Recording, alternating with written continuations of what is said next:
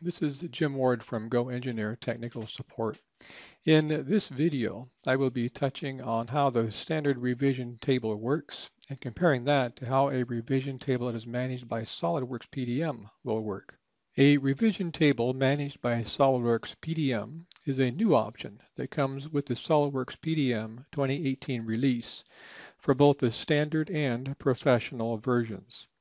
If you're using a standard revision table, then you would modify the revision table by typing directly into the table. This means that someone has to open up the drawing in order to add the approver's initials and approval date. If your company is using PDM, none of the revision table values will update when the file property they are linked to is updated. Let me demonstrate. Here we have an empty drawing, but we do have a standard revision table already placed in it. Notice that the description column here is linked to a custom property called RT_description. Now, in order to add a new revision, you simply select this B down here, and then the first revision comes in. Notice it is revision A, and the revision marker comes in as well, and that is linked to the revision in revision A. Now, the revision, it has a one-way linkage, meaning that if the revision is changed, then it will update the value in the file properties. Notice the revision property name here does update to revision A. The other property, this RT_description that is linked to description here, notice that there is no linkage on that. So if I come over here on the revision and I make the revision B, and let's say I type in something for the description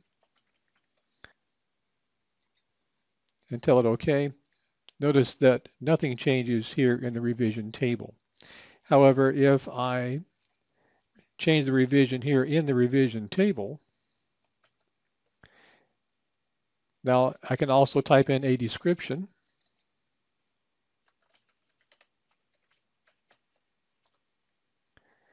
Then we again go look at the file properties. We see that the revision did update to what I put into the revision table, which is great. However, the RT_description did not. So there's no linkage between the revision table and any custom properties. Now again, this is a standard revision table. This is what you would use if you don't have PDM, if you just have SOLIDWORKS. Starting with 2018, a company can incorporate a revision table managed by SOLIDWORKS PDM. With this functionality, the standard revision block values, revision, description, date, and approved, become bidirectional with the PDM variable that they are linked to. Therefore, they can be updated by modifying the data card or through the workflow. This means the file doesn't have to be opened by anyone once the approval has been given. Now, this is how to set up the PDM Managed revision table. First, we go to the PDM Administration tool, and we go to SOLIDWORKS Revision Table. Double-click Revision Table, and we say Enable a Revision Table. Now, you do need to decide how many rows you want to show on your drawing. This will manage that for you. The next, you need to have a placeholder character because when you first put in the row, it will not put in an actual revision. It will put in this placeholder. Now, this placeholder should be indicative of the format of your revision. For example, in this one, this is an A-02. You would use a placeholder of *_**. In my case, I am using a single alphanumeric character, so a single star is sufficient. When this is done, make sure you select OK. And now the next step is to create some new variables. And when you create these variables and you link them, there are some special considerations. So let's go to the revision. And on the revision, we need to do an attribute of SWRev table. When you type in the block name of SWRev table, then the attribute name becomes a drop-down, and you can choose revision from here. Don't just type it in, please come over here and actually choose it from your drop-down.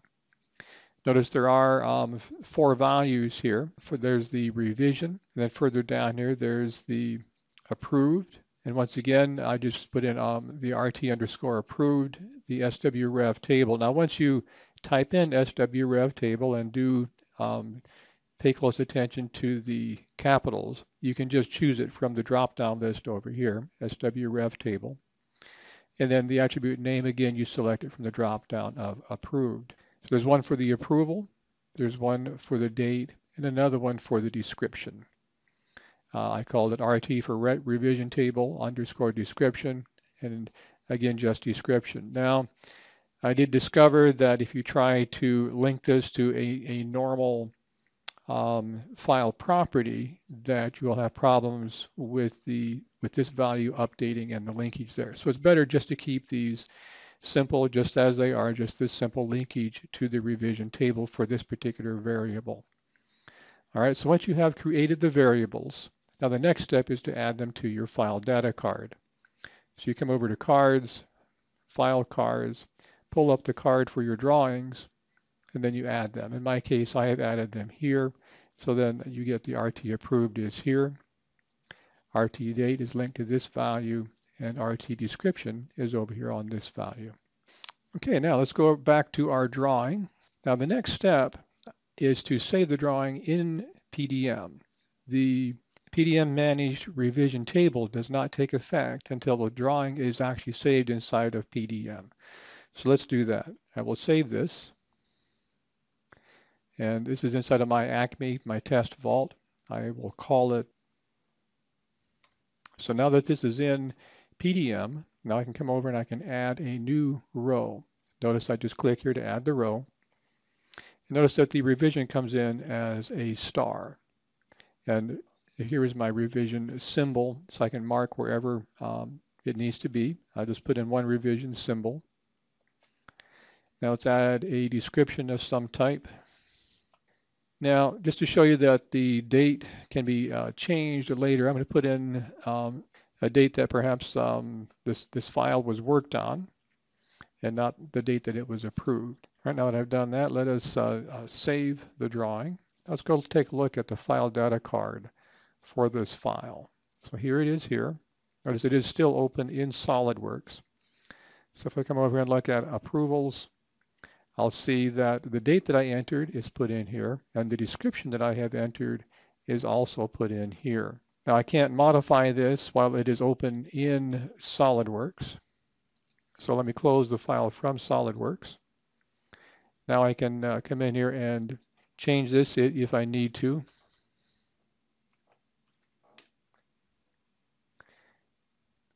Save this, and when I save it, it does update that value. To show that this value has been updated, let's open up the drawing, and you can see that it has indeed updated the description value. So now let's go ahead and release this file. Our first step to do that, of course, is to check in the file. Now let's put it through the workflow. First, we submit it for review. So submit for review. Okay. And then the last step is to actually release the document. Notice that when the file is released, the approvals gets put in, the date of approval gets put in, the revision, I mean, it's now replacing the star. And if we look locally, we will see again here in the approvals, we need to update this. So you see the revision has indeed moved to an A, and approvals also show who approved it, when they approved it. Now let's carry this through to one more. So let's again move this over to work in progress.